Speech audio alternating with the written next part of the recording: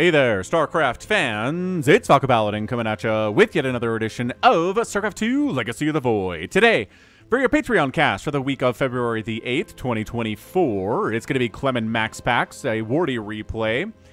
So we're on Site Delta. Top left, it's going to be Clem. Bottom right, it's going to be MaxPax. Two players ranked very high in the Aligulac rankings. Let's see where they are today while we're waiting for the game to start. Aligulac, yes. You know what I'm looking for, Google. You always do. So, ooh, hang on a second. Nope, no proxies, no SCV. I thought I saw a red dot on the minimap, but nope. Gateway inside the main base, very close to the Nexus here. And gas coming up. So, MaxPax is currently ranked number 3 on the Aligulac rankings, and Clem is ranked number 2 on the Aligulac rankings. Hey, so two monsters going at it here today. Doesn't get much better than this, does it? No. It really doesn't. So what's the play, man? MaxPax, checking for proxies. He's like, okay, there's no barracks over here. An SCV just showed up. Doesn't mean there's no proxies, though. This could be a second SCV sent in to make it seem like it's regular timing on the scout. And maybe an attempt to block the expand. Aha! The NG Bay block does go down. Of course it does. The NG Bay block is kaput. I'm going to delay the expansion here for MaxPax. He throws down a cybernetics core and says, fine. Fine. No Reaper here from Clem. Marine on the way in that barracks. And a cancel into the NG Bay. There you go. 94 minerals back. Nice deal. And Nexus goes down. Post-haste for our guy MaxPax. All right, man. So this is going to be splash damage on some level for MaxPax, whether a combination of Colossus or Disruptors here. Sometimes we see carriers against Terran, but I don't know what I'd risk it against somebody as good as Clem is. Although we saw Hurstum do it against, who was that, Maru on the channel, like last year sometime, maybe a couple years ago. Time has no meaning anymore. So, I don't know, sometimes you can go carriers against an elite Terran player, and it might actually even work out for ya. Factory on the way from Clem, no expansion yet. Ooh, this feels very dangerous for MaxPax. This feels very, very tricky for him to deal with, as we are going to reactor up ye old factory. Immediately start building Hellions, and we're going to go for some Hellion pressure. There's a proxied starport here. Let's see. Let's see if this adept can find it. No way. No way. No way, no way, no way, no way. The firstborn shall persevere. That's right. The firstborn shall persevere. Who's the firstborn in that quote? I've never really thought about that before. Okay, so get behind the wall, get your flamethrowers up. The adept wants to finish her shade. Oh, look. Do you want to come roast her up? No? You can't kill this supply depot by herself. I mean, she can, give it enough time. It's just little bits of damage here. Still hasn't scouted this.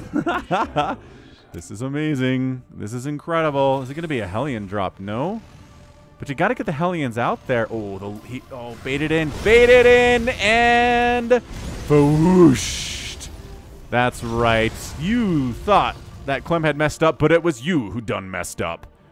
That was neat. That was a good move by Clem. Feeling good about Clem right now. I do. We did one base. Well, he's got a second base coming up inside his main, which I think the adept scouted. Yeah. So the adept saw the second base and said, all right, whatever. Now we're going to meet up with our medevac that we built, that I don't think MaxPax knows we have. And then there, oh, look, how?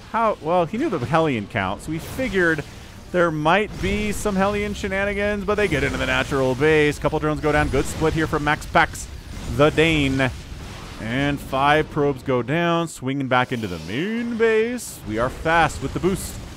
And even just softening up a few of these probes is good. All this lost mining time, too? 12, 13 probes go down. Medevac lives. Let's get back down into the natural base. Get some more probes down. 14 probes die. This medevac is low on HP. These Hellions are low on HP. And finally landing a second base now is Clem. Here at 4:30. He delayed it to get these workers dead, so check it out. It is 31 to 28 workers in favor of Clem. He's going to do... Yeah, I did a main art transfer down here, sent those SCVs down to the natural base. Man, that is a That is a phrase from the before times. Back when Brood War was new and shiny, there was an American player named Maynard who came up with the idea of when you have your second base created, you send some of your workers down from the first to your second, saturate it more quickly. It seems like a simple concept, but he was the first guy to come up with it. It was called a Maynard transfer. Pretty fancy stuff from, we're talking pre-2000 here, ladies and gentlemen. Depp gets into the mineral line. Friendly Fire Splash is problematic. A Cyclone going to deal with her, no problem. And no SCVs die. I like it. Clem is buttoned up tight here. He's got Cyclones. He can deal with anti-air stuff. He's got Cyclones. He can deal with ground stuff. The Stalkers are going to blink on up into the main base. Cyclones can trade with those too. Ready, set, go. Here we go. Oh, man. Siege Tanks, Marines, and Cyclone. Look at these Stalkers being like, we'll go in now. Wahaha! One volleying down SCVs. 1, 2, 3, 4. Blinking again. Maybe tried to delay the construction on that engineering bay, but then they recall out. They get 5 SCVs. They get out without losing anybody. That was a good attack from MaxPax. Charge on the way for MaxPax. Getting a couple more gateways here. No sign of a robotics bay. Really seems to be pretty interested in charge lots and stalkers for the time being. Maybe some sentries while we're at it, but for now, it's really just Stalker, man. He has 8 Stalkers. We're working on +1 attack. Third base coming up for MaxPax. Need to have a little bit better economy to account for the fact that mules exist for the Terran player, whichever Terran player you're playing against, unless the Terran doesn't use scans, in which case, never mind. Not a problem. If they're not using mules, you don't have to have a better economy. But Clem's going to use his mules. So today, Warp Prism on the way. A little bit easier way to get units inside the enemy main base rather than blinking them in there with an observer. Providing vision. Warp Prism can do all of that stuff. Stim finishing up. Combat Shield on the way. Auto turret harass. Auto turret harassing. Sort of. 1 kill. Fine. Nothing crazy. Nothing at all. There's your robotics bay. There it is. Robotics bay warping in from Shakuris, wherever the Protoss homeworld is right now. Can you set up... Does it always have to be like the homeworld that these things are warping in from? Can you set up like an outer lying planet that you're warping in from when you're attacking another planet? Or like, can you set up something on the other side of this planet and you're warping in from there to this location? I haven't really thought about that before. A lot of questions bouncing around in my head today. Marauder count pretty heavy. Really good against Stalker, obviously. Zealots warping in down here. They're going to join this party. No, we're going to warp into the main base. The natural base, rather, of Clem here with his spinning polar bear icon. And then maybe try to blink on into the natural base too. Maybe blink into the main base. But these Marauders are marching about. So they poke in. Draw everybody out. Warp Prism says... Where is it? Warp Prism. Warp Prism. Okay, I expected it to not be hanging out right here, but okay. The Stalkers did their job. They drew, like, the entire Terran army away. Okay, alright, fine. I guess maybe we needed to draw them farther away. And guess what? Charge lots in your natural. Hee. Stalkers are like, we cannot stand against this army. It's 85 to 53 army supply. Zealots get dealt with after 4 SCVs go down. Not the end of the world there from Clem. He's down. 61 to 41 workers, though. Not ideal. But also, again, this army difference... Oh, a Colossus is here. Extended Thermal Lance is not anywhere near done. Guardian Shield maybe going to get popped here. Force Fields instead. And Clem setting up. He says, is there maybe a base we can threaten over here? We can simultaneously go after the third base, which we just scanned, and the natural base from this spot. Blinking on top of the tank there. Tank down. Colossus getting some good swipes off even without the range upgrade. And I don't know. MaxPax doing okay. Oh, boy. Except it's 75 to 29 army supplied. No Colossus. Colossus died. Oh, bad place to pop, guy. This Colossus is doing fine. It's got 9 kills already. Doesn't do bonus damage versus Marauders, but it does damage nevertheless. Zealots swinging in from the top side. Not really getting a lot done there. South side here, too. Stabilizing. With 29 army supply now is the Protoss player.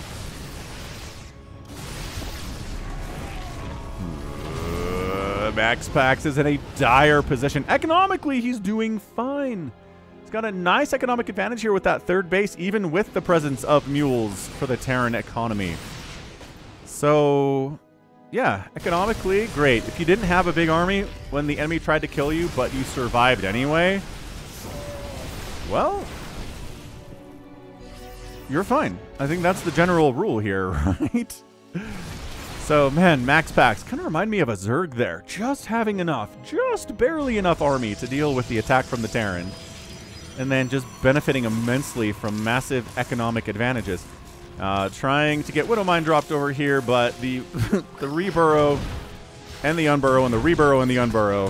All right, 3 probes go down to 3 Widowmines. Honestly, acceptable losses. If you're MaxPax, it's about as good as you can get here.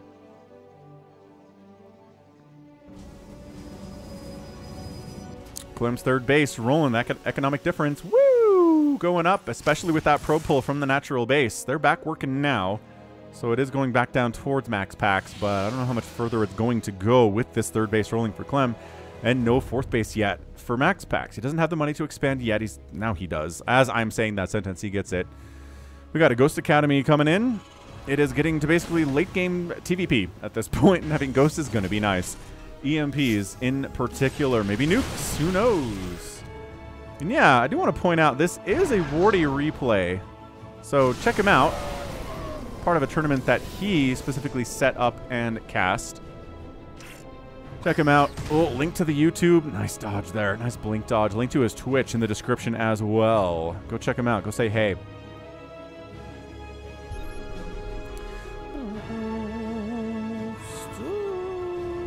Gosh, you could still auto-turret her ass up here. This Raven's got 5 kills.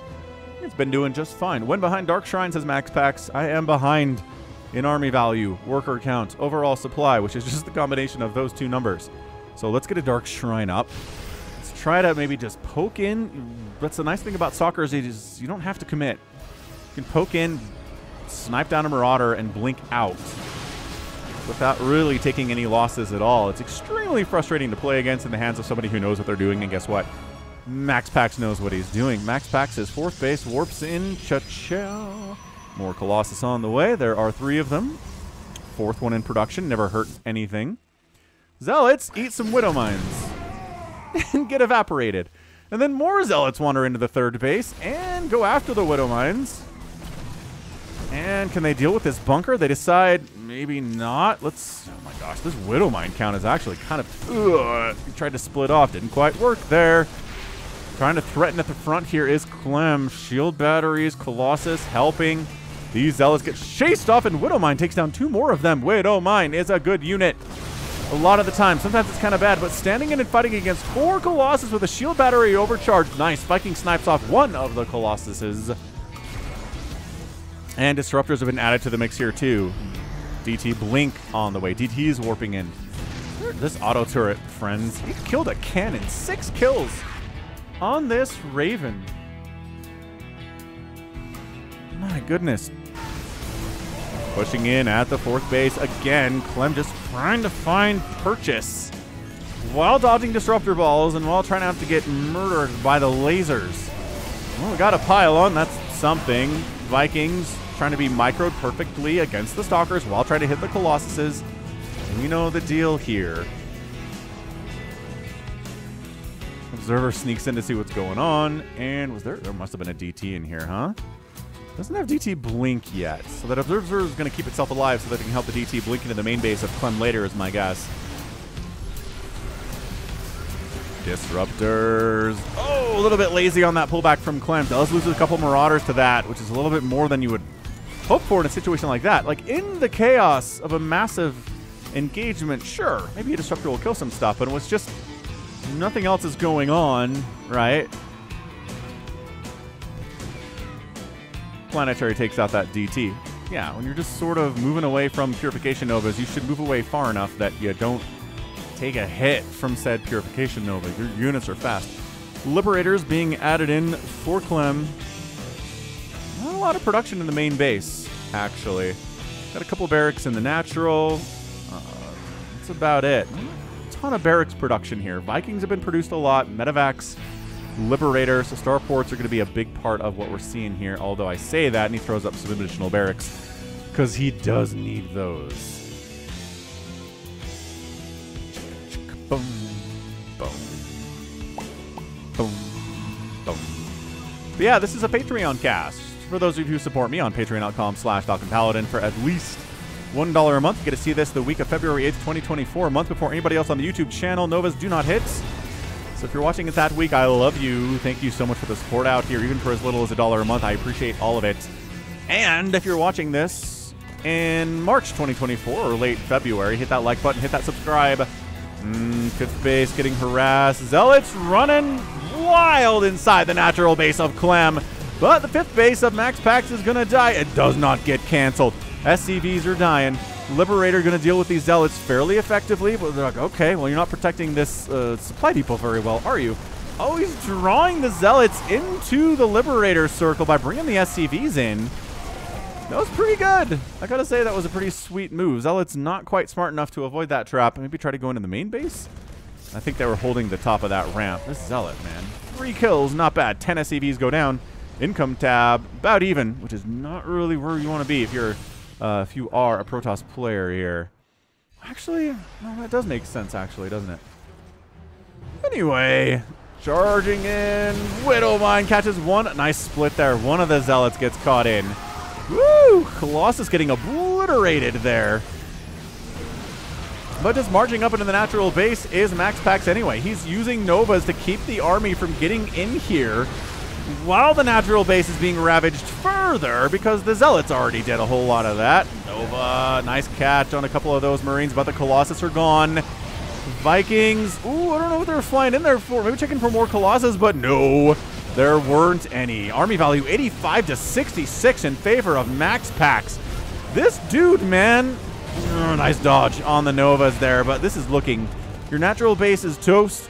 Your SCV count is not great. It's not ravaged. 61 workers is still fine. Clem's got an expansion up here at the 11 o'clock position, but oh, this third base. Once again, the Nova's being used to keep the Terran ground army at bay while Stalkers and Zealots destroy this third base. 17 more SCVs go down. And every time he pokes in, bam, Nova. And bam, Nova. And trying to save the orbital. Blinks in, takes it down, has to stand and fight. Nice Nova hit. Yeah, 75 to 57 army supply. A new round of charge lots comes in. And Clem GG's out. That's it. I was going to say, those Zealots were enough to turn the tide, and MaxPax gets that win in 17 minutes. Holy. That was astounding. What a killer PVT that was. That felt like a 25-minute PVT, but that's just how it is, man. Once the aggression starts, it doesn't really stop. MaxPax is blinking into Clem's base. Clem is doing Widowmine drops at MaxPax Natural. Stalkers are inside the main of Clem. There are Zealots running free inside the Natural. They're poking at the third base of MaxPax. It's just back and forth, never end, never end, never ending. Resources lost, 26,000 to 23,000. Clem lost more in a PVT, and that's usually not a great sign. 2 orbitals got killed in comparison to 1 Nexus. 21 Widowmines. Did they pay for themselves today? Hard to say. I'd say they were close. I'd say they were close to paying for themselves today, but maybe not 100% of the way there, you know? I think that's probably fair to say. We've got 10 ghosts went down. Man, I didn't even really notice the ghosts going down today. I assumed they were tossing down EMPs, but it was so hard for them to get close enough to do that with the Purification Novas coming in over and over and over again. The use of Novas here by MaxPax was magnifique, was so good. 28 probes died, 43 SCVs went down. Income tab was looking like this at the end, and yeah, there was a time Clem had some good advantages economically, but those are dead now. Those are now entirely gone. 5 Colossus. Every one of the Colossuses died. That's massive. That is honestly massive. But if you've got 6 Disruptors remaining and 7 Stalkers and 12 Zealots with +3 attack and +1 armor, maybe you can get some work done here. 15 Vikings were produced to deal with the Colossuses. They did their job. They really did. But at the end of the day, once the Colossuses are gone, you're going to fight Stalkers. I mean, landing, you do bonus damage versus mechanical, so kind of, but didn't really work out in that way, right? Right. 100 Marines died. 47 Marauders died. It was a bloodbath on both sides for sure, but MaxPax got the better end of it. Truly better end of it. So,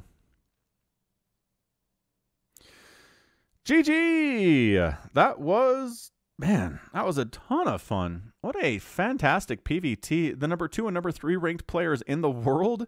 You better believe it was a good PvT, and it was. So thanks again for watching. And that's going to be it from me. This has been Falcon Paladin coming at you with yet another edition of StarCraft 2 Legacy of the Void. Go ahead, hit that like button, hit that subscribe if you like what you saw, what you heard today. You can also catch me on Twitter, Facebook, Patreon, and Twitch, all at /Falcon Paladin. And until next time, as always, thank you so much for watching. You take care of yourself.